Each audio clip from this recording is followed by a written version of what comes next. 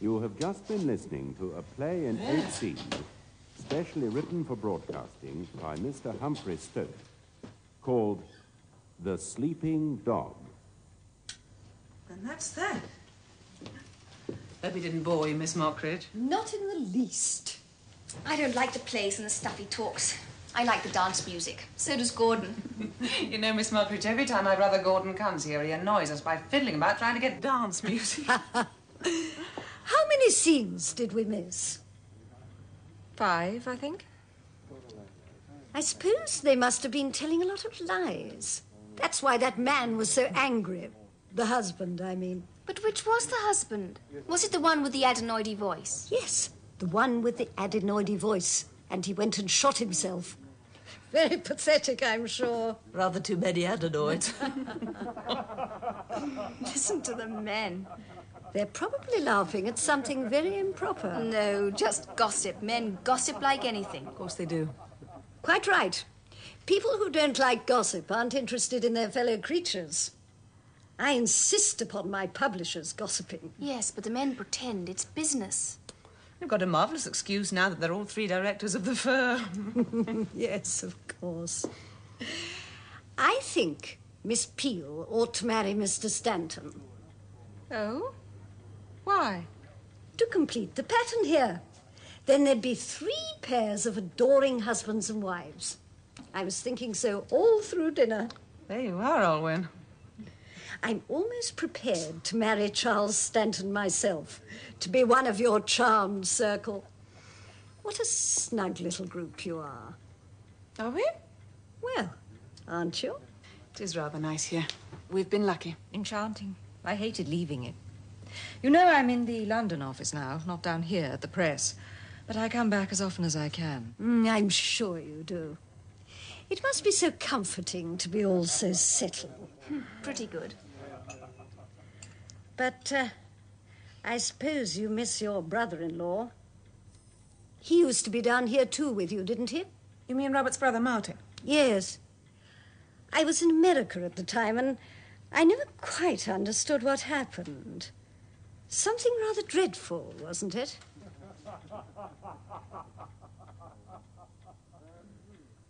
Oh, have I dropped a brick?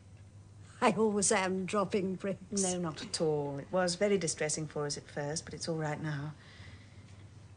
Martin shot himself. Oh. It happened nearly a year ago. Last June, in fact. Not here, but at Fallow's End, about 20 miles away. Taken a cottage there. Oh, yes. Dreadful business, of course. I only met him twice, I think. I remember I thought him very amusing and charming. He was very handsome, wasn't he? Yes, very handsome. Who was very handsome? May we know? Or is it some grand secret between you? Not you, Charles. They were talking about me. Betty, why do you allow them to talk about your husband in this fulsome fashion? Have you no shame, girl? Darling, I'm sure you've had too much manly gossip and old brandy. You're beginning to look purple in the face. A typical financier. Oh, sorry to be so long, Frida, but that wretched puppy of yours... What's he doing now? Eating the script of Sonia Williams' new novel. I was afraid it might make him sick. You see, Miss Mockridge, how we talk of you novelists. Yes, I heard you. I was just saying what a charming, cosy little group you've made here, all of you. I'm glad you think so. I think you've all been very lucky. Yes, I agree, we have. It's not all luck, Miss Mockridge. You see, we happen to be nice, easygoing people. All except Betty. She is terribly wild. That's only because Gordon doesn't beat her often enough. Yet. Yeah. You see, Miss Peel, Mr. Stanton is still the cynical bachelor. I'm afraid he rather spoils the picture. Ah, Miss Peel can't afford to talk. She's transferred herself to the London office and deserted us. I come back here as often as I'm asked. But whether it's to see me or Robert, we can't yet decide. Anyhow, our wives are getting jealous. Oh, frightfully. What's disturbing the ether tonight? Anybody know? Gordon, don't start again. We only just turned it off. What did you hear? Last half of a play. It was called The Sleeping Dog. Why? We're not quite sure. Something to do with telling lies and a gentleman shooting himself. What fun they have at the BBC. You know, I believe I understand that play now. The sleeping dog was the truth, you see, and that man, the husband, insisted upon disturbing it. He was quite right to disturb it. I think it a very sound idea. The truth is a sleeping dog. Of course, we all do spend too much of our lives telling lies and acting them. Oh, but one has to. I'm always fibbing. I do it all day long. You do, darling, you do. It's the secret of my charm. Very likely. But we meant something much more serious. Well, serious or not, I'm all for it coming out. It's healthy. I think it's about as healthy as skidding around a corner at 60. Life's got a lot of dangerous corners, hasn't it, Charles? It can have, if you don't choose your route well. To lie, or not to lie, what do you think, Alwyn? You're looking terribly wise. Oh, I agree with you. I think telling everything is dangerous. But the point is, I think, there's truth and truth. I always agree to that. Something and something. Oh, shut up, Gordon. Go on, Alwyn. Yes, do go on. Well, the real truth, that is, every single little thing with nothing missing at all, wouldn't be dangerous. I suppose that's God's truth. But what most people mean by the truth and what the man meant in the wireless play is only half the real truth. Doesn't tell you everything that went on inside everybody. Simply gives you a whole lot of facts that happen to have been hidden away and were perhaps a lot better hidden away. Rather treacherous stuff.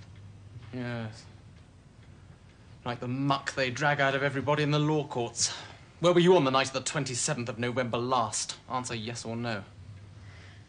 I'm not convinced, Miss Peel. I'm ready to welcome what you call half the truth. The facts. So am I. I'm all for it. You would be, Robert. What do you mean by that, Frida? Anything, nothing. Let's talk about something more amusing. Who wants a drink? Drinks, Robert. Cigarettes? Well, this one's empty. There's some in here. Miss Mockridge. Not for me, thanks. Cigarette? No, thank you. Alwyn, cigarette. Oh, I remember that box. It plays a tune at you, doesn't it? Yes, I remember the tune. It's the wedding march, isn't it?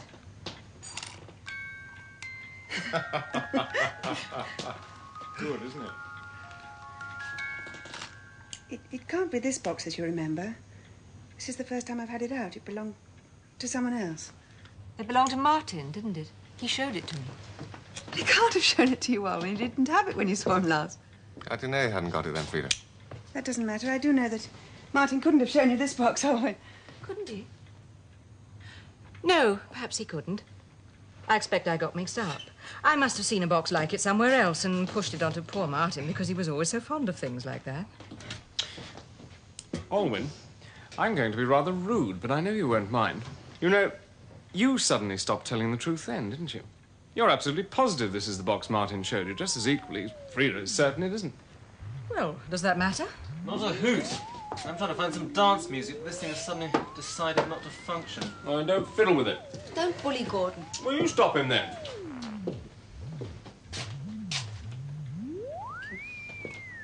No, I don't suppose it matters, Olin, but after what we've been saying, I couldn't help thinking that it was rather an odd, provoking situation. Just what I was thinking. It's all terribly provoking. More about the cigarette box, please. It's all perfectly simple. No, Frida, I don't think it is all perfectly simple. But I can't see that it matters now. I don't understand you. No, neither do I.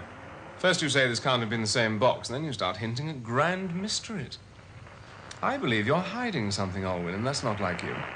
Well, either the box you saw was Martin's or it wasn't. Oh, damn the box. Oh, but it's just I'm sorry, but I hate a box that plays tunes at you like that anyway. Let's forget it. Yes, and Martin, too. He's not here, and we are. We're warm and cosy, such a charming group. Let us mention Martin or think about him. Bad form, he's dead. There's no need to be hysterical about him, Gordon. I would think you owned Martin to hear you talk. Nobody owned Martin. He belonged to himself. Needs some sense. What does that mean? It means that I'm being rather stupid and you're all talking a lot of rot, and I think I'm going to have a headache any minute. Is that all? Isn't that quite enough? So whose box was it then, Olwyn? I wish you wouldn't be so absurdly persistent, Robert. But it's quite simple about the cigarette box. It came to us with some other of Martin's things from the cottage. I put it away, and this is the first time I've had it out. Now, the last time Alwyn was at Fallow's End was that Saturday when we all went over. You remember, the very beginning of June. Gosh, yes. What a day that was.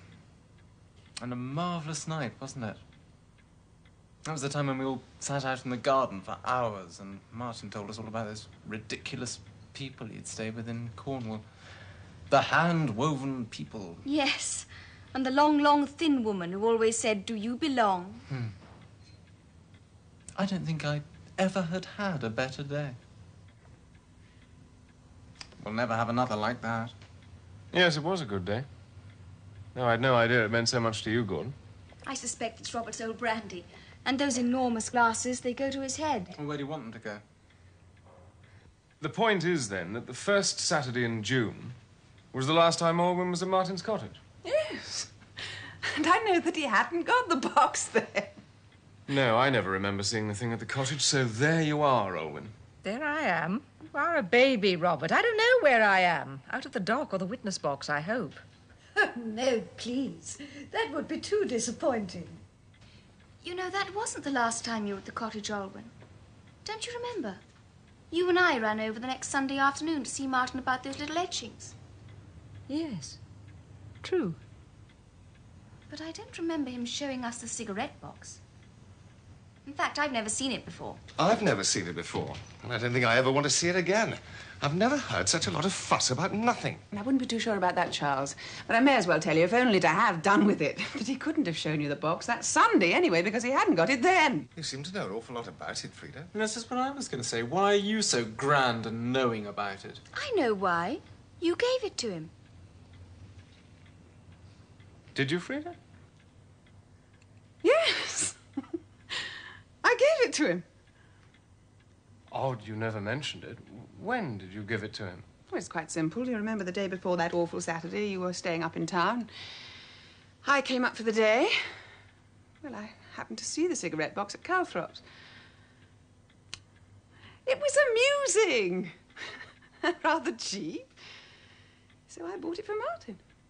And Calthrop sent it to Martin down at Fallow's End, and he never received it until that final Saturday. Yeah. Well, that's that. I'm sorry, Frida, but it's not quite so simple as all that. You mustn't forget that I was with Martin at the cottage that very Saturday morning. Well, what about it? Well, I was there when the parcel post came with the letters in the morning. I remember Martin had a parcel of books from Jack Brookfield. I don't forget anything about that morning, and neither would you if you'd been dragged into that hellish inquest as I was. But you didn't have that cigarette box. Must have arrived by the afternoon post then. What's the matter? Oh, it doesn't matter at all, Frida, darling. Except that at Fallow's End, parcels are never delivered by the afternoon post. Yes, they are. No. How do you know? Because Martin used to grumble about it. And say that he always got books and manuscripts a day late.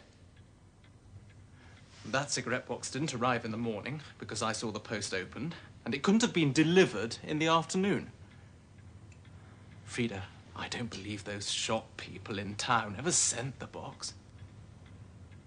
You took it to Martin yourself, didn't you? What a fool, Gordon. Possibly, but remember, I didn't start all this. You did take it to Martin, didn't you?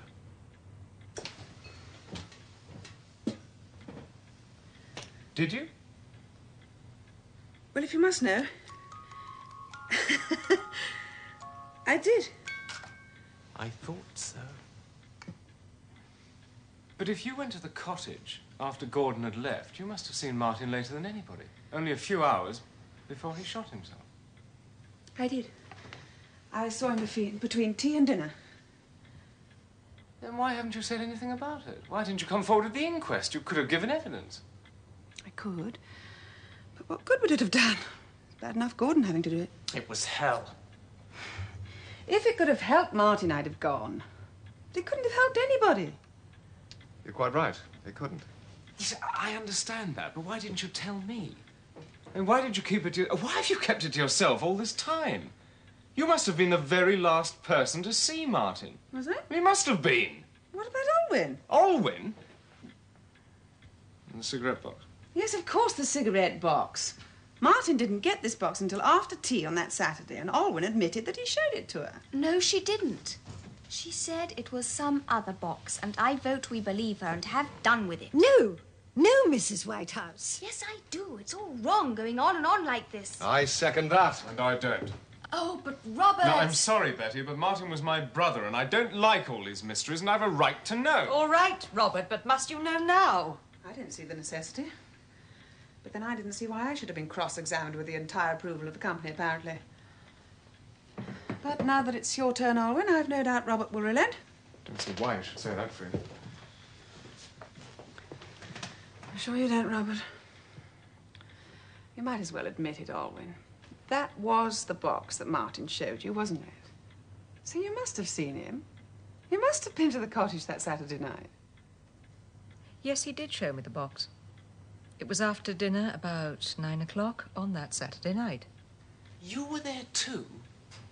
Now, this is crazy. First Frida and then you, and neither of you has said a word about it? I'm sorry, Robert, but I just couldn't. What were you doing there? I was worried about something. It was something I'd heard. It had been worrying me for days, and at last I couldn't stand it any longer, so I had to go and see Martin to ask him about it. So I drove over to Fallow's End. I got there just before 9. Nobody saw me go, and nobody saw me leave. You know how quiet that place was. Like Frida, I could see that it would serve no good purpose to come forward at the inquest, so I didn't. That's all. But you can't just dismiss it like that. You must have been the very last person to see Martin. You must know something about it. It's all over and done with. Let's leave it alone. Please, Robert, I'm sure we're boring Miss Mockridge with all this stuff. Oh, no. I'm enjoying it very much. We don't mean to discuss it, do we, Frida? Nothing to discuss. All over. Now, look here, Alwyn, you must tell me this.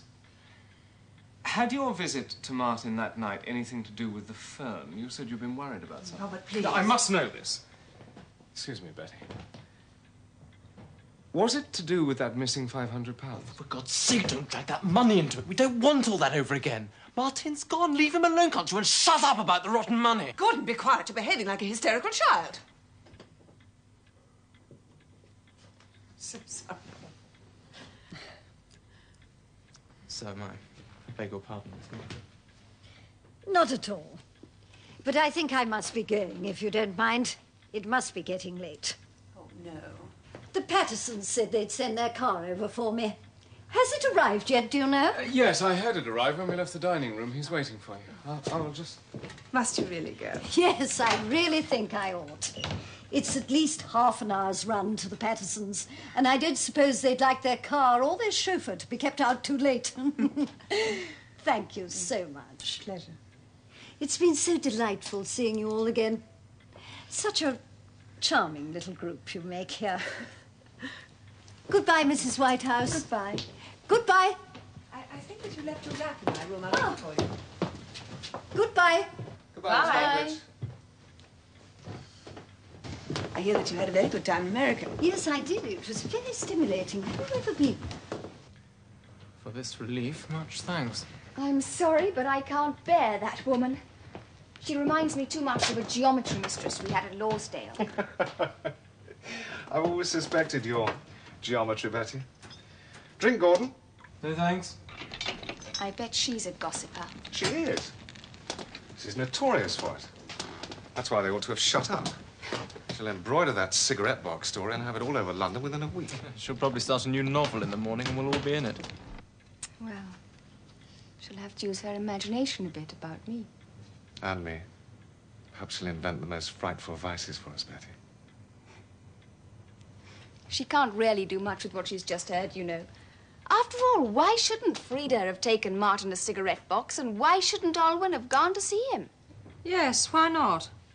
Oh, I'd forgotten you were there, Alwyn. Can I ask you something? After all, I don't think I've asked anybody anything so far, have I? You can ask. I don't promise to answer. I'll risk it then. Were you in love with Martin? Not in the least. No, I didn't think you were. As a matter of fact, to be absolutely candid, I rather disliked him. Yes, I thought so. I'll never believe that, Alwyn. You couldn't dislike Martin. Nobody could. I don't mean he hadn't any faults or anything, but with him they just didn't matter. He was one of those people. You had to like him. He was Martin. Gordon literally adored him. Didn't you, darling? Well, he could be fascinating. And he was certainly very clever. I must admit, the firm's never been the same without him. I should think not. How could it be?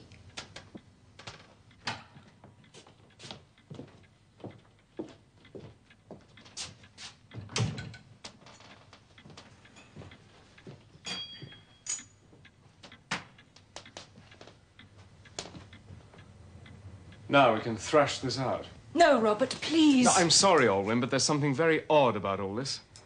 First, Frida going to see Martin and never mentioning it, and then you going to see him and not saying a word about it either. You've both been hiding this all along, and I want to get to the bottom of it. Now, it's up to you, Alwyn. Did you go to see Martin about that missing money? Yes, I did. Did you know then that he'd taken it? No. But you thought he had?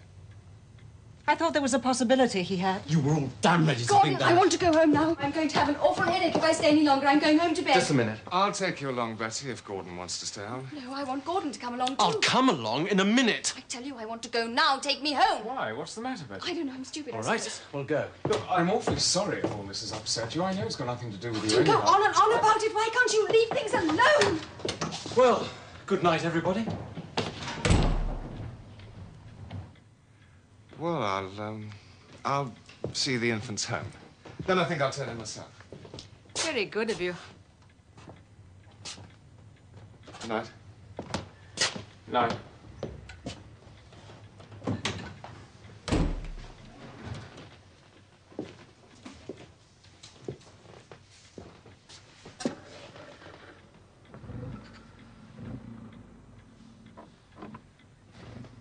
Now, Alwyn, you can tell me exactly why you rushed to see Martin like that. Oh, we're being truthful now, are we?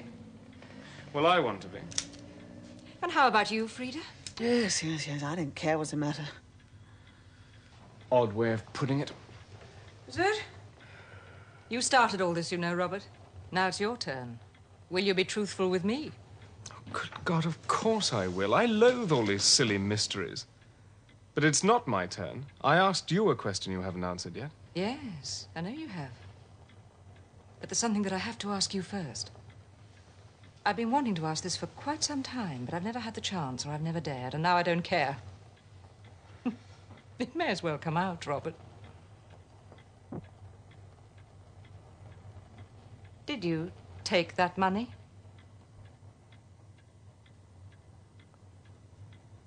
Did I take the money? Yes.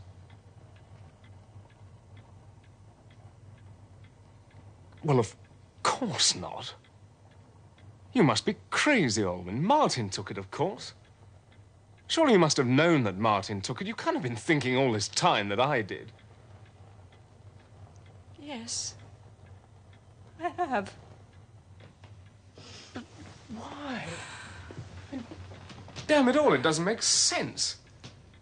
I might have taken the money. I suppose we're all capable of it under certain circumstances. But never on earth could I have allowed Martin to take the blame for it.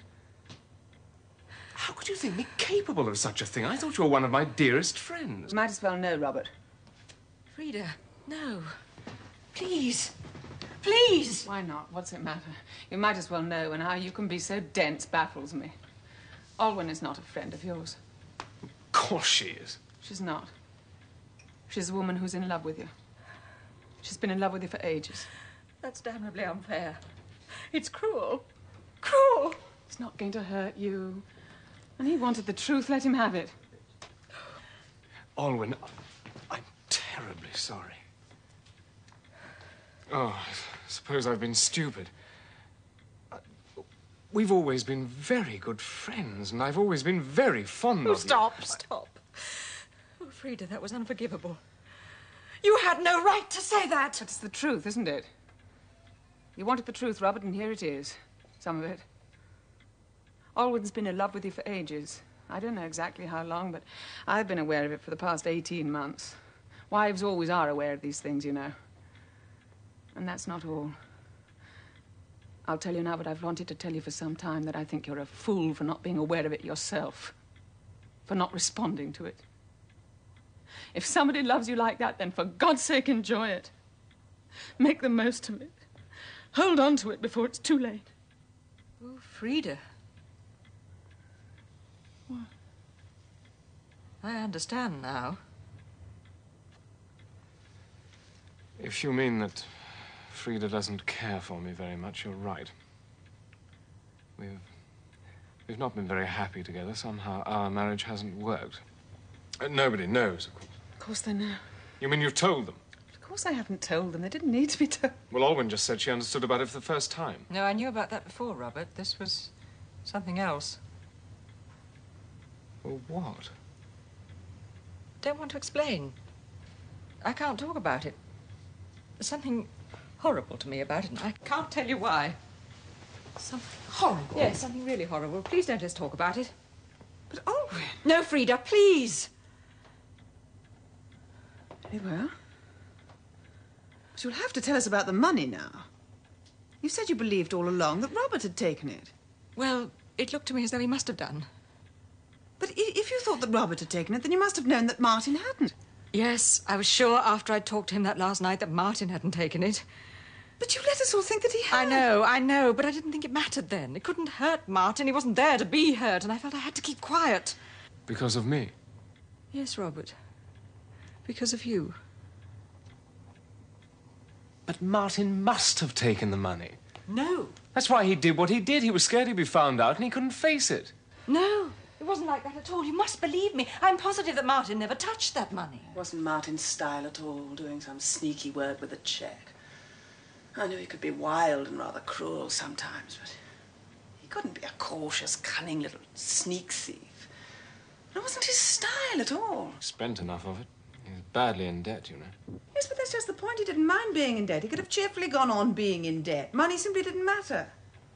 Now, you loathe being in debt. You're entirely different. Oh, yes, and that was one reason why Alwyn, I thought... what gave you the impression that I had taken the money? Martin was sure that you had. He told me so. Martin told you? Yes. Martin thought that I had taken the money, but he knew me better than that. Why on earth should he have thought that? Well, you thought he was a thief. You didn't know him any better, it seemed. Yes, well, that's different. There were special circumstances, and anyway, I'd been told something.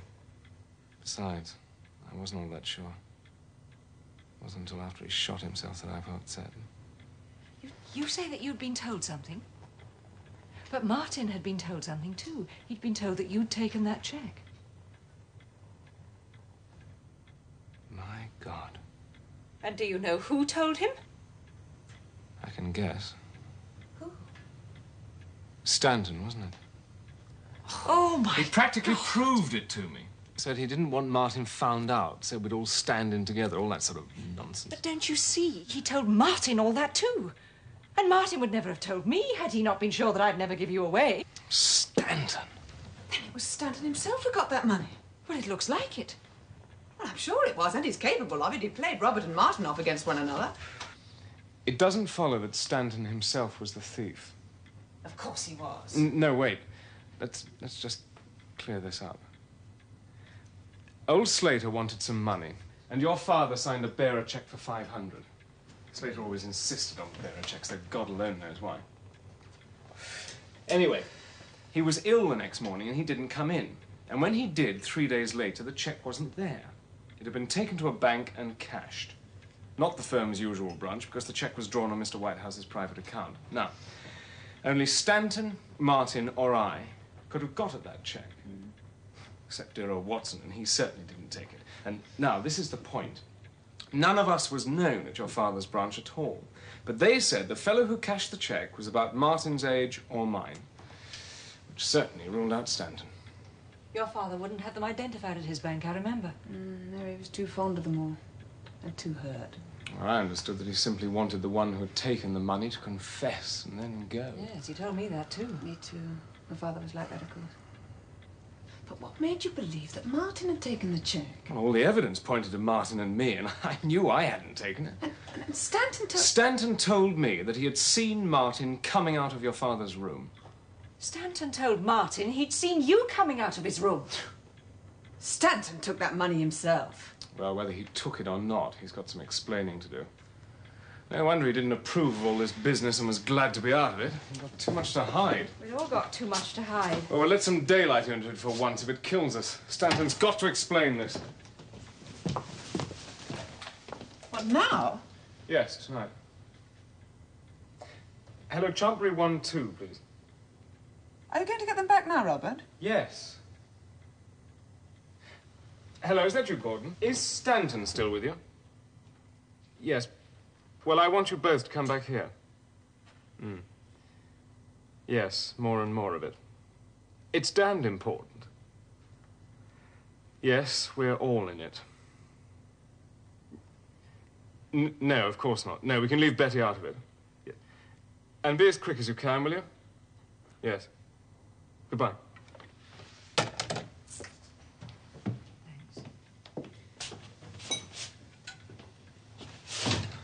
They're coming back. All of them? No, not Betty. She's going to bed. Wise little Betty. I don't see why you should use that tone of voice, Alwyn, as though Betty were cleverly dodging something. You know very well she's not mixed up in this business. Do I? Well, don't you? Poor Robert. Look at him now. This is really serious, he's saying to himself. How we give ourselves away. It's a wonder we have any secrets at all. Alwyn, you've no right to sneer at Betty like that. You know very well it's better to keep her out of it. Yes, we mustn't soil her pure young mind. Well, she's younger than we are, and she's terribly sensitive. You saw what happened just now, before they left. She couldn't stand the atmosphere of all this. That's not because of... Well, obviously you dislike her, Alwyn. I can't imagine why. She's always had the greatest admiration for you. Well, I'm sorry, Robert, but I can't return her admiration, except for her looks. I don't dislike her. I just can't feel as sorry for her as I ought to be. Sorry for her? Is it necessary for you, or anybody else for that matter, to feel sorry for her? I suspect not, Robert. Anyway, I'm now facing the most urgent problem. The sort of problem that only a woman has to face. If a man is to be dragged back to your house to be told he's a liar and a cad and a sneak and a possible thief, oughtn't one to make a few sandwiches for him? Huh. Got no sandwiches from me. Well, no sincerity, no sandwiches. That's your motto, isn't it? No? Oh, dear. How heavy we all are without Martin. How he would have adored all this. He'd have invented the most extravagant and incredible sins to confess to. Oh, don't look so dreadfully solemn, you two. I can't help thinking about bright remarks and sandwiches.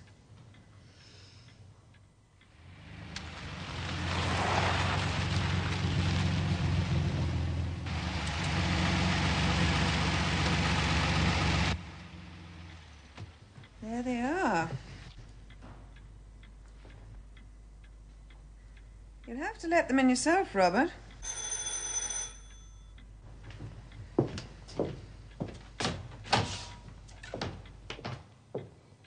Have you really known her a long time? Yes. More than a year. I've often wanted to say something to you about it. What would you have said? Don't quite know. Something idiotic. But friendly. Very friendly. I only guessed about you tonight, Frida. Seems so obvious, I can't think why I never guessed before. Neither can I. This is all quite mad, isn't it? Quite mad. And rapidly getting madder. I don't care, do you? It's rather a relief. I really can't. Hello, Frida. Sorry about all this, but it's all Robert's doing. He's insisted on our coming back. Well, I think Robert was right. That's a change, anyhow. Well, what's it all about? Chiefly about that money. Oh, well, I thought as much. Why can't you leave poor Martin alone? Now, wait a minute, Gordon. Martin didn't take that cheque. What? Is that true? Are you sure? Yes. Well, if he didn't, who did? And why did he shoot himself? We were hoping you'd tell us. You're being funny, Robert. Not a bit. I didn't ask you back here to be funny. You told me that you were practically certain that Martin took that cheque. Yes. And I told you why I thought so. All the evidence pointed that way. And what happened afterwards proved that I was right. Did it? Well, didn't it? If it did, why did you tell Martin that you thought Robert had taken it? Don't be ridiculous, Frida. Why should I tell Martin that I thought Robert had done it? Well, that's what we want to know. Of course I didn't. Yes, you did. Olwen, are you in this too? Yes, I'm in it too. Because you lied like that to Martin, telling him you were sure that Robert had taken that cheque. You've given me hours and hours of misery. I never meant to, Olwen. How could I know that you'd go and see Martin and that he would tell you? It doesn't matter whether you knew or not. It was a mean, vile lie, and after this I feel I never want to speak to you again. I'm sorry, Olwen. I would rather have anything happen than that. You do believe that, don't you? The rest of us don't seem to matter very much, but you owe us a few explanations. Yes. You better stop lying now, Stanton. Why did you play Martin and me off against each other? There can only be one explanation. Because he took that cheque himself. My God, you didn't, did you, Stanton? Yes, I did. Then you're a rotten swine, Stanton. I don't care about the money, but you let Martin take the blame. You let everybody think he was the thief. But you let I did not let Martin take the blame. He wasn't the sort to take the blame. You ought to know that.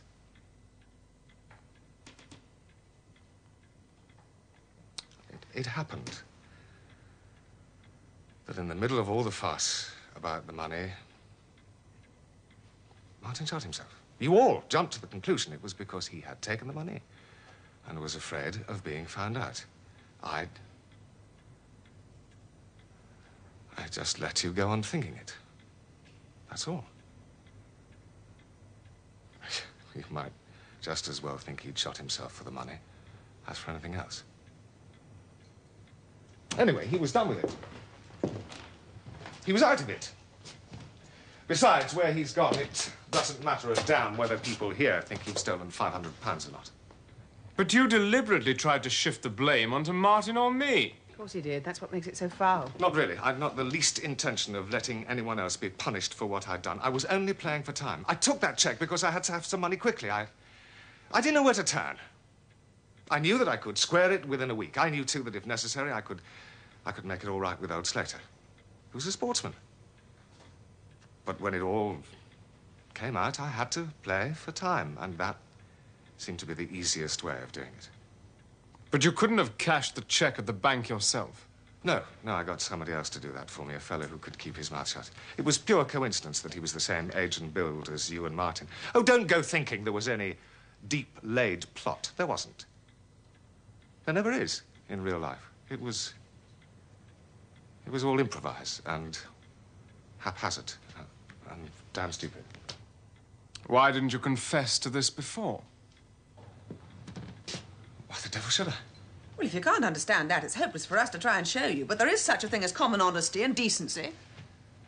Is there? I wonder. Don't forget, before you become too self-righteous, that you happen to be taking the lid off them. Might be somebody else's turn before we finished. Possibly. But that doesn't explain why you've kept so quiet about all this. I should have thought it did. Martin's suicide put paid to the whole thing. Nobody wanted to talk about it after that. Dear Martin must have done it. So we won't mention it. That was the line. It wasn't the £500. I'd have been glad to replace that, but I knew damn well that if I'd confessed, the old man would have had me out of the firm in 2 minutes. I wasn't one of his pets like you and Martin. I'd had to work myself up from nothing in that firm. I hadn't been brought in because I had the right university and social backgrounds. If the old man had thought for a minute that I'd done it, there'd have been none of this hush-hush business. He'd have felt like calling in the police. Don't forget, I'd been a junior clerk in the office. You fellows hadn't. Makes a difference, I can tell you. But my father's been retired from the firm for 6 months. So what if he has? The whole thing was over and done with. Why open it up again? It might never have been mentioned if you hadn't started this damn fool inquisition tonight. Robert and Gordon and I were working well together in the firm. What would have happened if I'd confessed? Where are we? Who's better off because of this? You're not, it's true. But Martin is, and the people who cared about Martin. Are they? Of course they are. Don't be too sure. At least we know he wasn't a mean thief. And that's all you do know.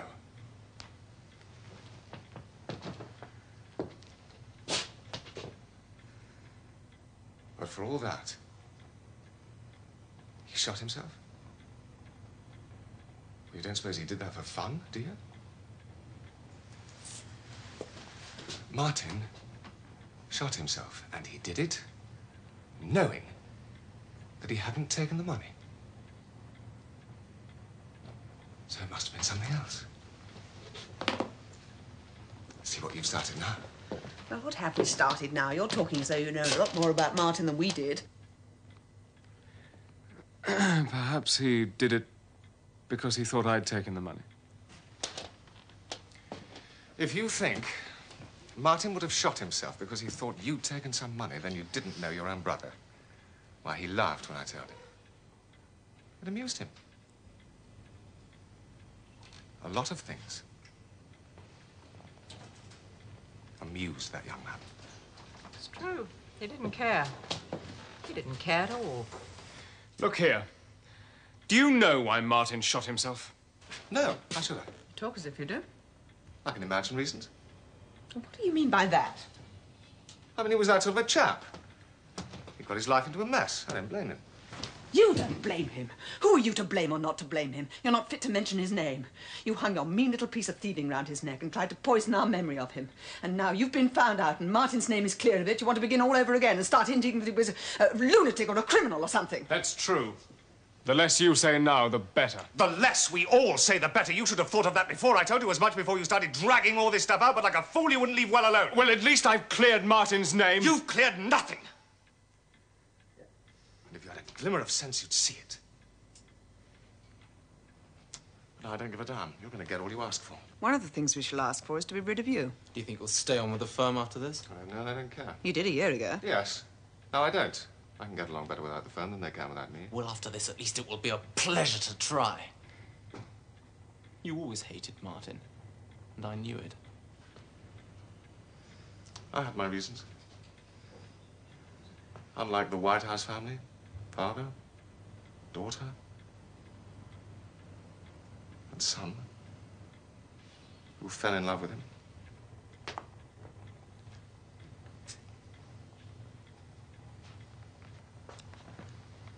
I must ask you to take that back, Stanton.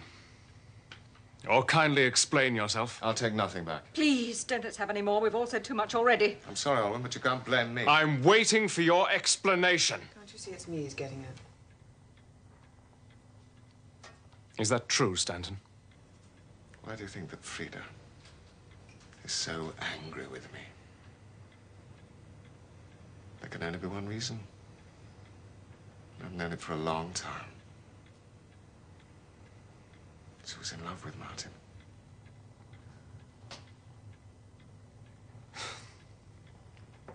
Is that true, Frida?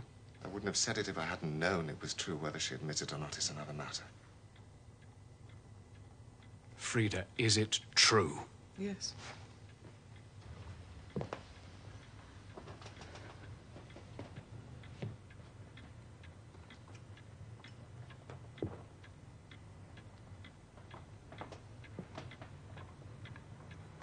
That's been the trouble all along. Yes. When did it begin? Ages ago. Before we were married? Yes. I thought I could break it then. I did for a little time. But it came back worse than ever. I wish you'd told me before. I wanted to. Hundreds of times I seem to have tried. I've said the opening lines to myself, you know, and sometimes I've hardly known if I didn't actually say them out loud to you. Why didn't I say it for myself? Seems plain enough now. I know now when it began. It was when we were all down at Tintagel that summer. Yes. That's when it began. Tintagel. That lovely, lovely summer. Nothing's ever been quite real since then. Martin went away walking. And you said you'd stay a few days with the Hutchinsons. Was that? Yes. Martin and I spent that little time together. It was the only time that we did really spend together. It didn't mean very much to him. It was a sort of experiment, that's all. Didn't he care? No, not really. If he had done, it would have all been so simple. That's why I never told you. And I thought that when we were married, it would be different. It wasn't fair on you, I know. I thought it would be all right. And so did Martin. But it wasn't. It was hopeless. But you don't know how hopeless it was. For me. Why didn't he tell me himself? He knew how unhappy I was. He couldn't. He was afraid of you. Martin afraid of me? Yes, he was. That's nonsense. Wasn't afraid of anybody, certainly not of me. Yes, he was, in some strange way. He was, Robert. I knew that. So did I. He told me that when you're really angry, you'll stop at nothing.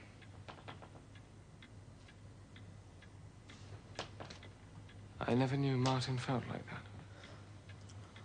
that. Yet it was he who...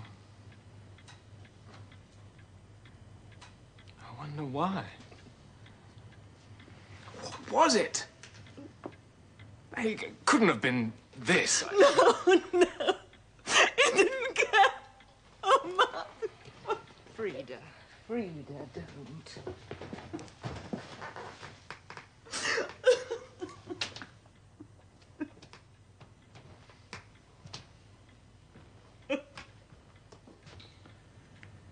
And that's how it goes on, you see, Captain. Good evening's work you've done. I'm not regretting it. I'm glad all this has come out. I just wish to God I'd known a bit sooner, that's all. What difference would it have made? You couldn't have done anything? Well, at least we'd have known the truth, and then something might have been done about it. I wouldn't have stood in their way. You didn't stand in their way. No. It was Martin himself, you see. He didn't care, as Frida says. I knew he told me about it. He told you? Yes. Frida's brother? Gone, I don't believe you. Why should I lie about it? Martin told me. He used to tell me everything. Rubbish. You thought you were a little nuisance always hanging about him. That isn't true. It is. He told me that Saturday when I gave him the cigarette box. He said then that you'd stayed the night before at the cottage and he'd done everything he could to get rid of you. Frida, you're making this up. Every word about me. I know you are. Martin would never have said that about me. He knew how fond I was of him. And he was fond of me, too, in his own way. He wasn't. You're just saying this because you're jealous. I'm not. You've always been jealous of Martin's interest in me. Gordon, that's simply a disgusting lie. It isn't. It is. He told me himself how tired he was of you hanging about him and suddenly becoming hysterical. Every time he's been mentioned tonight, you've been hysterical. What are you trying to make me believe you are? Jealousy, jealousy. If you thought I was a nuisance, Martin wouldn't have kept asking me down to the cottage. He was tired of you, pestering him and worrying him all the time. He was sick of women. He told me so. He wanted me to tell you so that you'd leave him alone. You're making me feel sick. Will you just leave me alone? Stop it, both of you! Let them have it out. They might as well now they've started. And I was going to tell you, too. Only... then he killed himself. I don't believe it. I don't believe it. Martin couldn't be that cruel. Couldn't he? What did he say to you that afternoon when you took in the cigarette box? Oh, what does it matter what he said? You're just making up these abominable lies. Now look here! I'm not having any more of this! You're like a pair of lunatics screaming at each other like that over a dead man. I understand about you, Frida, and I'm sorry. But for God's sake, keep quiet about it now. As for you, Gordon, you must be tight or something. No, I'm not. I'm as sober as you are. Well, then behave as if you were.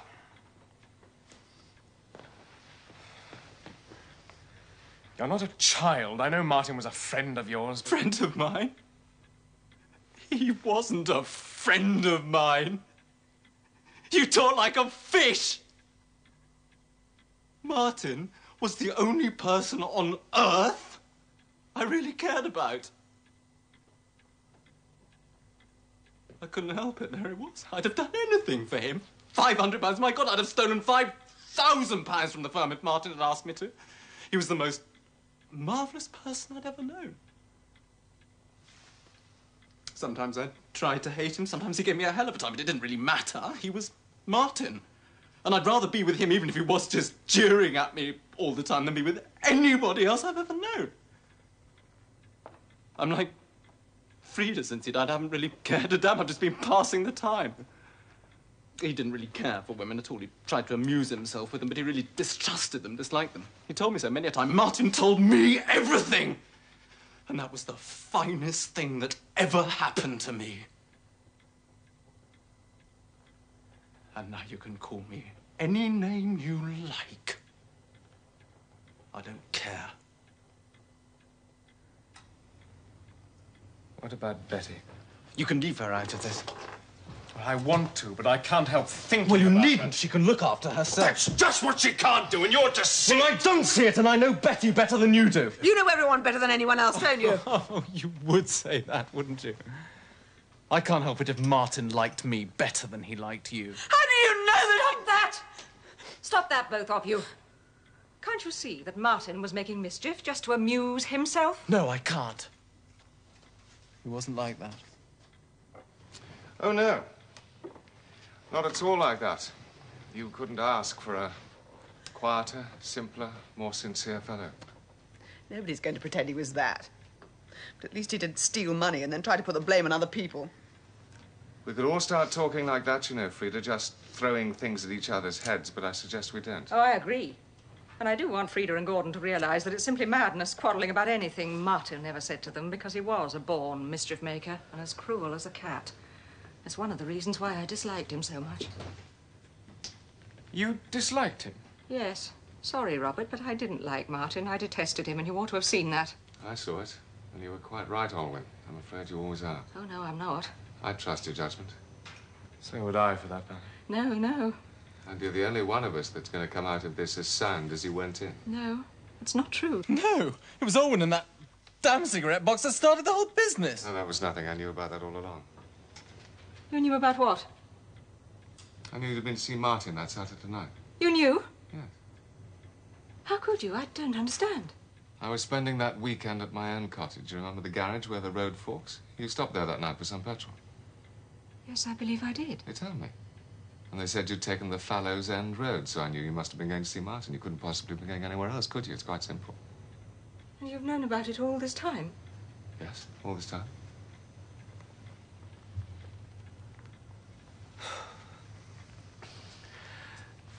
I suppose it's no use asking you, Stanton, why you've never said a word about it.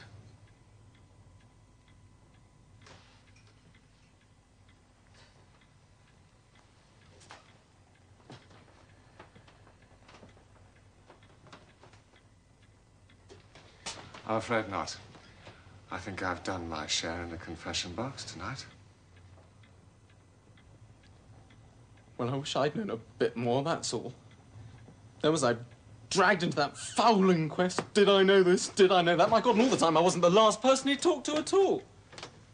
Frida had been there sometime in the afternoon, and Alwyn was there that very night, at the very moment, for all we know. Don't talk rubbish. Well, is it rubbish?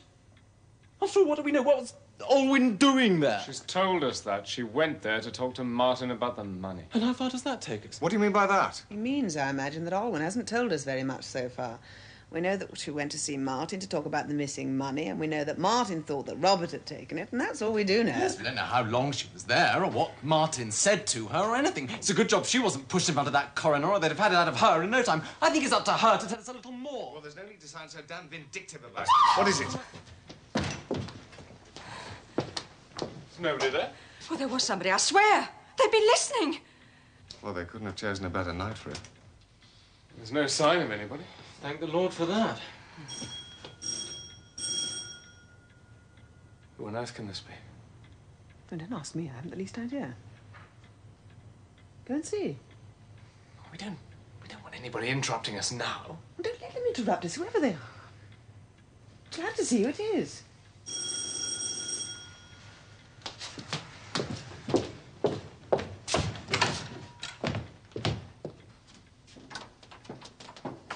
Betty, what on earth are you doing?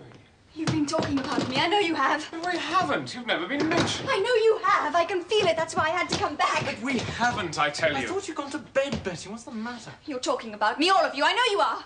I wanted to go to bed, and then I couldn't. I couldn't stand it. I had to come back. Well, you were wrong. As a matter of fact, you're the one person we haven't been talking about. Is that true? Yes, of course. You were outside just now, weren't you? You were outside the window, listening. No. I wasn't listening. I was trying to see exactly who was here and what you all looked like. You see, I was sure you were all saying things about me. Nobody said a word about you. In fact, we wanted to keep you out of it. It's all rather unpleasant. But seeing that Betty's married into one of the families concerned, I think she ought not to be too carefully protected from the sordid truth. Oh, shut up, Frida. Why should I? I thought we were going to see a different Robert now. Yeah, well, after what you've been saying tonight, I can't see that it matters to you how different I may be. Perhaps not, but I still like reasonably decent manners. Then set us an Oh, example. shut up, both of you.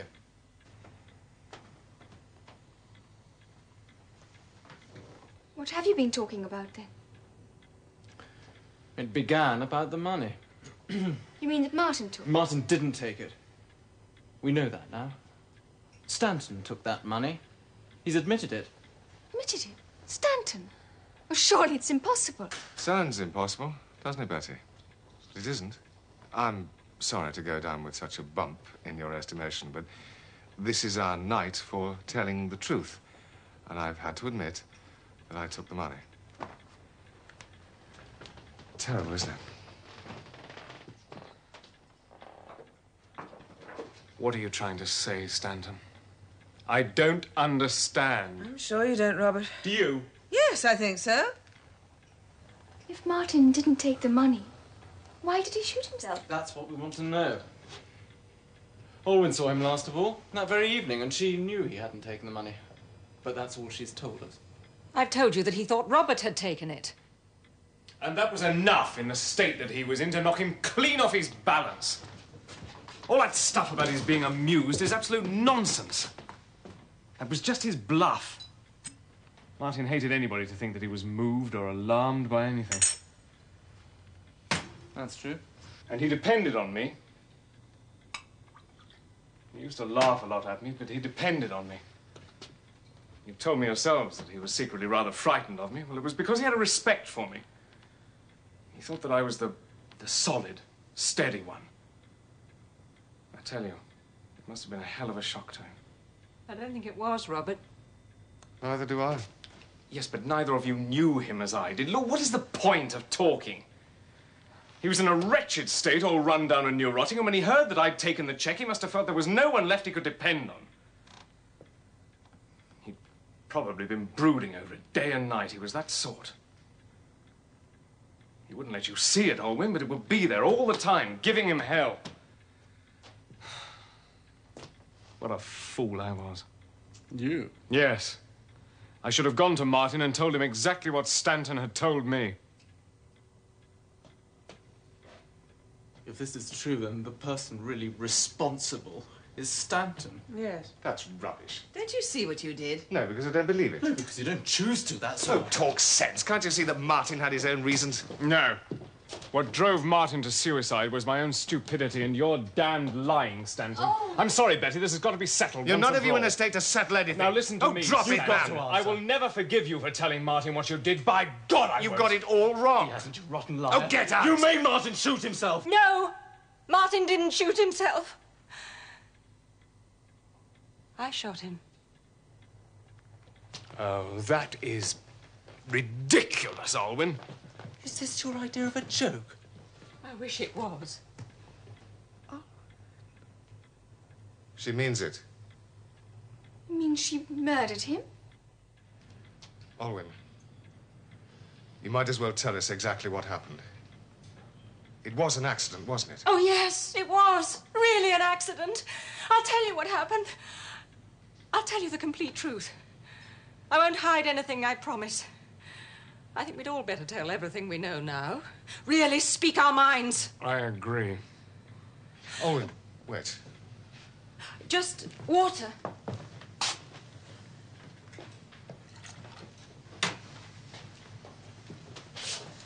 Thanks.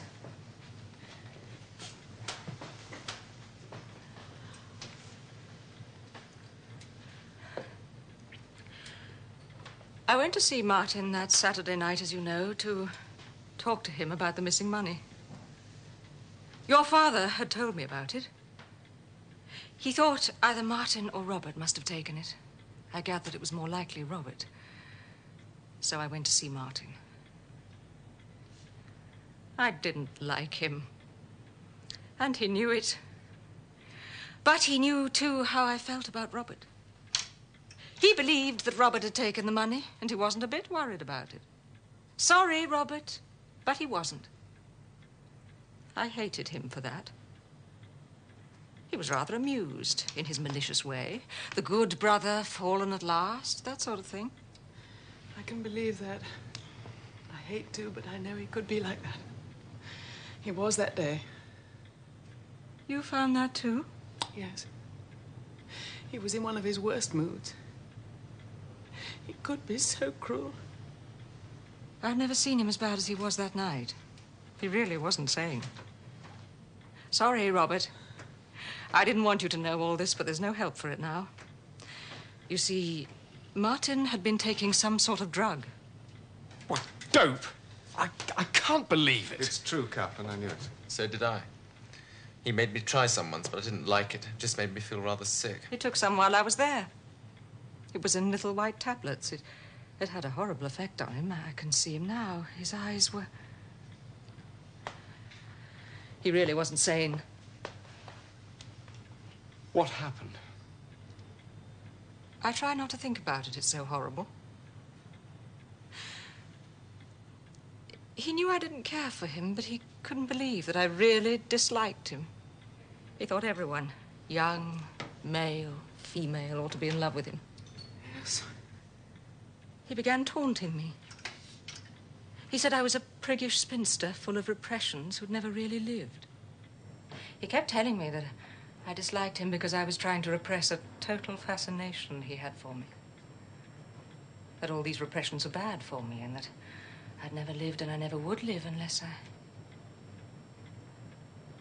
Oh, he went on and on. I should have left. But I felt I couldn't while he was in that state. In a way, I was sorry for him because really he was ill.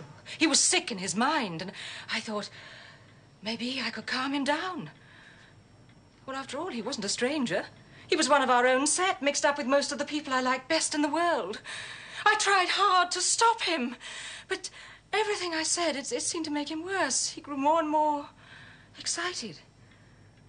I started laughing at him. And then he showed me some drawings he had. Disgusting, obscene things by some Belgian or other. Oh, my God. I'm sorry, Frida. Martin. Martin. He wasn't like that, really. If you'd known him as I'd known him before. Well, don't listen to any more. I'll stop if you like. You can't stop now, Elwyn. Anyway, there isn't much more to tell. I tried to push the drawings away. It excited him more and more. He kept shouting at me, telling me to take off my clothes. And I told him not to be a fool and that I was going. But then he got between me and the door. He was shouting something about danger, terror, love. He was standing there and he had a revolver in his hand. Oh, he wasn't threatening me with it, or himself. I didn't even believe it was loaded. But by this time I'd had more than enough, and I told him, get out of my way. When he wouldn't, I tried to push him. Then we struggled. We really fought. He was tearing up my clothes, and I grabbed him by both hands, and the revolver went off.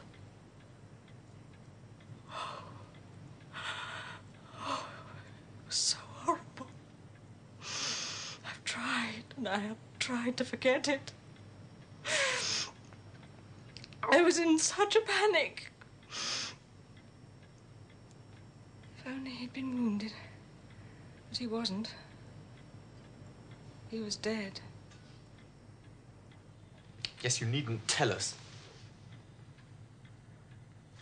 I rushed outside and I sat in the car for I don't know how long. Couldn't move. It was late, there was nobody about. You know how lonely that cottage was.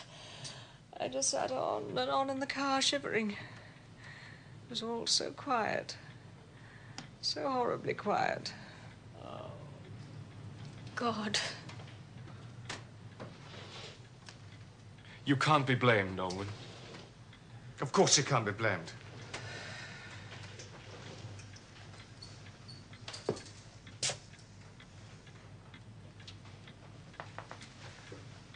And there must never be a word spoken of this. Not to anybody. We must all promise that. It's a pity we can't all be as cool and businesslike about this as you are, Stanton. I don't feel very cool and businesslike, but perhaps it's not as big a surprise to me as it is to you. I guessed long ago that something like this must have happened. But it looked so much like suicide. It never seemed to me to be anything else. I can't see how you could have guessed. I went over there early next morning. The postmistress at Fallow's End rang me up. I was there before anybody but the village constable and the doctor. And I spotted something that they'd missed. I've kept it with me ever since. Let me see.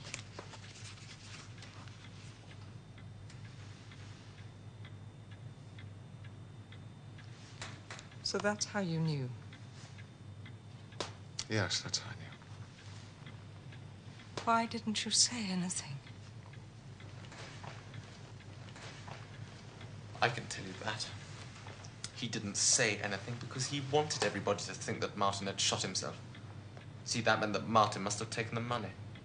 That's about it, I suppose. It falls into line with everything we've heard from him tonight. No. There happened to be another reason, and much more important. I knew that if Olwen had had a hand in Martin's death, then something like that must have happened. And so Olwen couldn't be blamed. I knew her better than any of you. Or felt I did. And I trusted her. In fact, she's the only person I would trust. You never even hinted to me that you knew.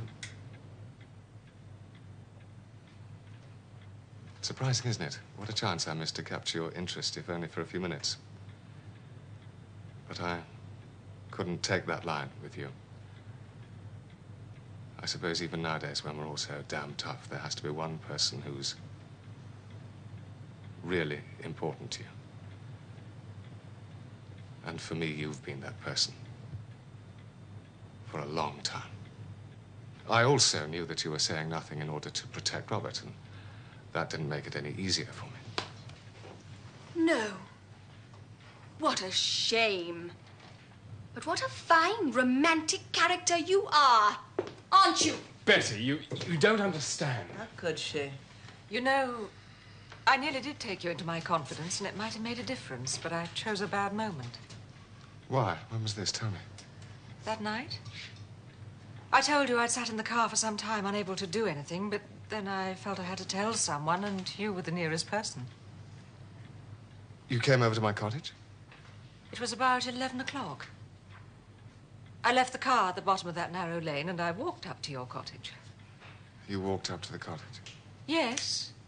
I walked right up and saw enough to set me walking straight back again. I think that put the final touch to that night. Since when I've never felt the same about people. I know, I'm stupid, but I can't help it. And you must all have noticed that I'm completely off country cottages. Yes, I think even Betty has noticed that. What's the matter, Betty? What a little liar you are, Betty. Haven't we all been liars? Betty hasn't. Don't be a fool, Robert. Of course she has. She's lied like fury. What about? Why don't you ask her? Oh, what does it matter? Leave the child alone. I am not a child. That's the mistake you've all made.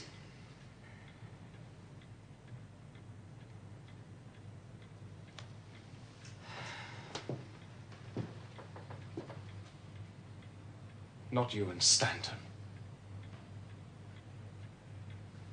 Why don't you tell them? It's ridiculous. How can she? Don't be absurd. Robert, I saw them together at Stanton's cottage that night. I won't take even your word for this, Olwyn. Besides, there are other possible explanations. Oh, drop this, man. We've had enough of it already. I'm going. You're not going. They'll be a fool. It's no business of yours. That's where you're wrong, Stanton. This is where Robert's business really begins. I'm waiting for an answer, Betty. What do you want me to say? Were you with Stanton at his cottage? Yes. Were you his mistress? Yes!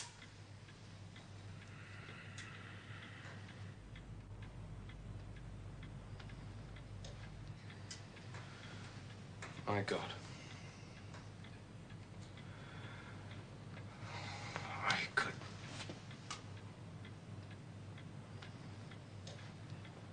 Why? In God's name. How could you? How could you? How could I? Because I'm not a child. And I'm not a little pretty doll, that's why. You would drag all this out, and now you can damn well have it. Yes, I stayed with Stanton that night, and I've stayed with him other nights. And he's not in love with me, and I know it. And I'm not in love with him. I wouldn't marry him if I could. But I'd got to make something happen. Gordon was driving me mad. If you want to call someone a child, then call him one, for that's all he is. This damn marriage of ours that you've all got so sentimental about is the biggest sham there's ever been. It isn't a marriage at all. It's just nothing. Pretense, pretense, pretense. Betty darling and Gordon darling, when all the time he's mooning over his Martin, and the very sight of him makes me want to scream. Betty, please. It's not my fault. I was in love with him when we were married. I wouldn't have looked at anybody else if he'd been real. But he just isn't there. He can't even talk to me. For God's sake, shut up, Betty. I won't shut up. They want to know the truth and they can have it. I don't care. I've had nothing out of my marriage but shame and misery. Oh, Betty, that's nonsense. If I were the nice little doll you all thought me, perhaps it wouldn't have mattered. But I'm not. I'm a woman. And Stanton was the one person who guessed what was happening and treated me like a woman. I wouldn't have blamed you if you'd gone and fallen in love properly with someone. But this was just a low, sordid intrigue, a dirty little affair not worth all your silly lies. Oh, I suppose Stanton was the rich uncle in America who kept giving you all those fine presents. Yes, he was. You couldn't even be generous, though you'd have given your precious Martin everything we'd got. I knew Stanton didn't really care for me, so I got what I could out of him. Served you right. Men who say they're in love with one woman and keep spending their weekends with another deserve all they get. Is that why you suddenly found yourself so short of money that you needed that £500? Yes. Funny how it all works out, isn't it? And Betty's responsible for everything. For all this misery. For Martin. You see? Always Martin. If I was responsible for all that, then it's your fault, really, Gordon, because you are responsible for everything that happened to me. You ought never to have married me. I didn't know. It was a mistake. We seem to make that sort of mistake in our family. I ought to have left you long before this. That was my mistake, staying on. Pretending to be married to someone who wasn't there. Simply dead. Yes, I think I am dead. I think I died last summer. Olwyn shot me.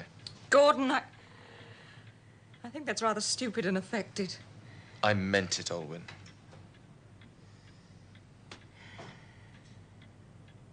I started this, didn't I? Well, I'll finish it. Betty?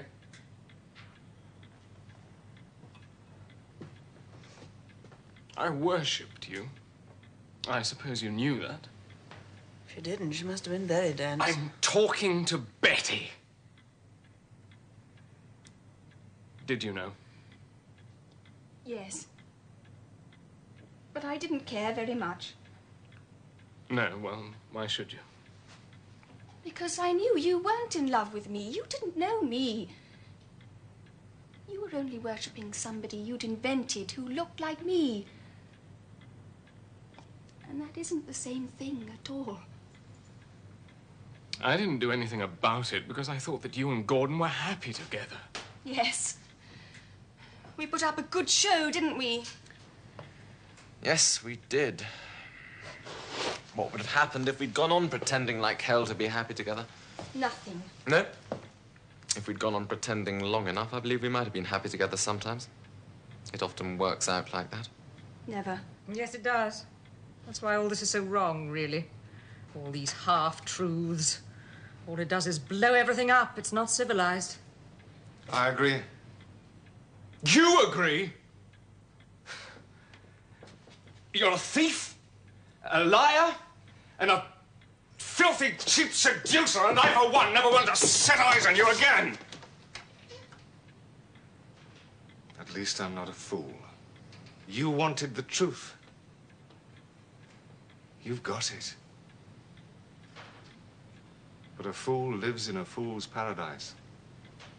And having blown it to pieces, all your own doing, you're busy building yourself a fool's hell to live in. Alwyn was right.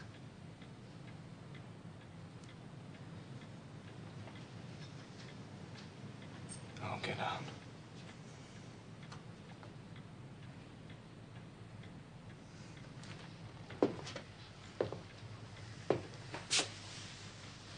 Good night, Alwyn. I'm sorry about all this. So am I. Good night, Frida. Good night. I suppose you two are coming along? With you? And don't forget, Stanton, you owe the firm £500 and a resignation. You're going to take it that way, are you? Yes, I'm going to take it that way. You'll regret it. Good night. Don't trouble. I can find my way out. Don't be too hasty, Gordon. For all his faults, Stanton's a first-class man at his job, and if he goes, the firm will suffer. The firm will have to suffer, that's all. I couldn't work with him after this. Oh, don't worry. It's not a case of the firm suffering. The firm is smashed to hell. Nonsense. Is it? I don't think so. Well, Betty, darling, I think we'd better return to our happy little home, our dear little nest. Don't, Gordon. I'll let you out. Goodbye. Why do you look like that? I'm not saying goodbye to you. I don't know you. I never did, it seems. All I'm saying goodbye to is this.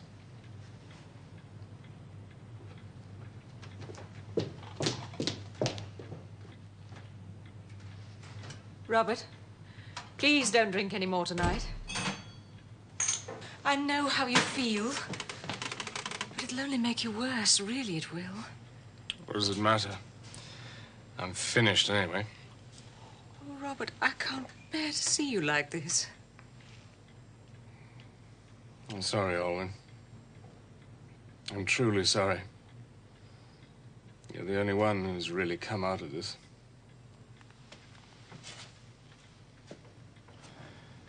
Strange, isn't it? That you should have been feeling like that about me all this time. Yes, all this time. I am sorry. I'm not. Well, for myself, I mean. I ought to be, but I'm not. It hurts, but it keeps me going. And now I've stopped going. Something's broken inside. It won't seem so bad tomorrow. It never does. It isn't going to seem any better tomorrow. Frida will help you. After all, Robert, she is fond of you. Not really. It isn't that she dislikes me. Every now and then she hates me. Now I see why, of course. She hates me because I'm Robert, not Martin, because he's dead. And I'm alive. She may feel differently after tonight. Doubt it. But then again, you see, I don't care whether she changes or not. I don't care. You know there's nothing I wouldn't do for you, Robert.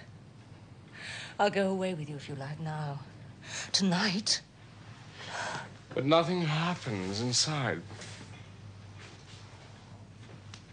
That's the damned awful, cruel thing.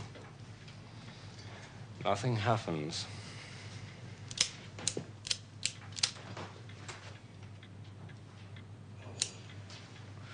All hollow. Empty. I'm sure it isn't at all the proper thing to say at such a moment, but the fact remains that I feel rather hungry. What about you, Alwyn? You, Robert? Or have you been drinking too much? I've been drinking too much. Well, it's very silly of you. You did ask for it all. Oh, I asked for it. And I got it. I don't think you minded very much until it came to Betty. Not true. I know you think so, but as more and more of this rotten stuff came out, so more and more I came to depend on Betty. As someone who represented some lovely quality of life. I've known for some time, of course, that you were getting very sentimental and noble about her. I've also known about Betty. And I've often thought of telling you. Well, I'm not sorry you didn't. Well, you ought to be. Why? That sort of self-deception's rather stupid. What about you and Martin? I didn't deceive myself. I knew everything. Or nearly everything about him. I wasn't in love with somebody who wasn't really there. Somebody I'd made up. Well, of course you were. We all are. Well, it's not so bad, then. You can always build up another image for yourself to fall in love with. No, I can't. That's the trouble. I've lost the capacity. I've run out of the stuff that creates beautiful illusions. Then you must learn to live without illusions. Can't be done. Started life too early. They're breeding people now who can live without illusions, but I can't do it. I've lived among illusions. You have. Well, what if I have? Given me hope and courage, helped me to live. Suppose we should get all that from faith. Well, I haven't got any. No religion, no nothing. Just this damn farmyard to live in. A few bloody glands and secretions and nerves and... Still, didn't look too bad. I had my little illusions, you see. And why didn't you leave them alone instead of clamouring for the truth all night like a fool? Because I am a fool. That's the answer. Stanton was right. I started this evening with something to keep me going. Good memories of Martin.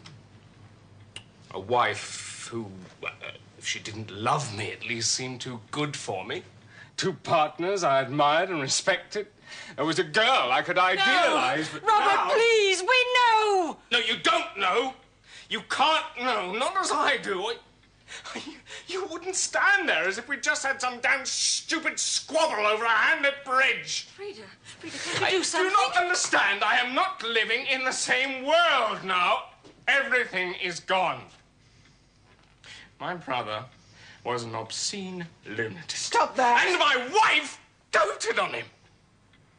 One of my partners is a liar and a cheat. The other, oh, Christ alone knows what he is. And the girl is a common, money-grubbing little bitch. So, No. Oh, no. No. Oh, Robert. Please, please. He's got a revolver in there. Robert! It can't happen. It shan't happen.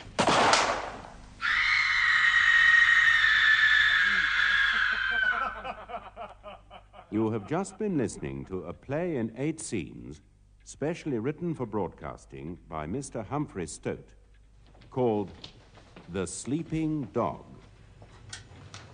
And that's that. I hope it didn't bore you, Miss Mockridge. How many scenes did we miss? 5, I think. I suppose they must have been telling a lot of lies in those scenes. That's why that man was so angry. The husband, I mean. Listen to the men. What a snug little group you are. But I suppose you miss your brother-in-law. He used to be down here too with you, didn't he? You mean Robert's brother, Martin? Yes. Oh, dear. Have I dropped a brick? I always am dropping bricks. No, not at all. It was very distressing for us at first, but it's all right now. Martin shot himself. Oh. Yes. Dreadful business, of course. He was very handsome, wasn't he? Yes, very handsome. Who was very handsome? May we know? Not you, Charles. Oh. They were talking about me. Ah. Betty, why do you allow them to talk about your husband in this fulsome fashion? Have you no shame, girl? Darling, I'm sure you've had too much manly gossip and old brandy. I was sorry to be so long, Frida, but it's that wretched puppy of yours. Oh, dear. What's he up to now? Trying to eat the script of Sonia Williams' new novel. I was afraid it might make him sick. You see, Miss Mockridge, how we talk of you novelists. Yes, I heard you. I've just been saying what a charming, cosy little group you've made here, all of you. I think you've all been very lucky. Oh, it's not all luck, Miss Mockridge. You see, we happen to be nice, easygoing people. All except Betty. She's terribly wild. That's only because Gordon doesn't beat her often enough. Yet. You see, Miss Peel, Mr. Stanton is still the cynical bachelor. I'm afraid he rather spoils the picture. What's disturbing the ether tonight? Anybody know? Gordon, don't start it again. We've only just turned it off. What did you hear? Last half of a play. It was called The Sleeping Dog. Why? We're not quite sure, but it ends with a gentleman shooting himself. What fun they have at the BBC. Shots and things. You know, I believe I understand that play now. The sleeping dog was the truth, you see, and that man, the husband, insisted upon disturbing it. He was quite right to disturb it. I think telling the truth is about as healthy as skidding around a corner at 60. Life's got a lot of dangerous corners, hasn't it, Charles? It can have, if you don't choose your route well. Let's talk about something more amusing. Who wants a drink? Drinks, Robert. Cigarettes? Well, this one's empty. There's some in here. Miss Mockridge. Not for me, thanks. Cigarette? No, thank you. Ollie, cigarette. Oh, I remember that box. It plays a tune at you, doesn't it? Yes, I remember the tune. Wait a minute. Listen to this. Oh, I adore that tune. Can't we talk it over? What? Can't we talk it over? Actually, I know this one. It's rather jolly. Well, perhaps a little bit. Oh, and you can't refuse it. Not that I've already been Of nights that we've known, can't we talk it over? Before it's over, before you whisper goodbye forever, let's talk it over, dear.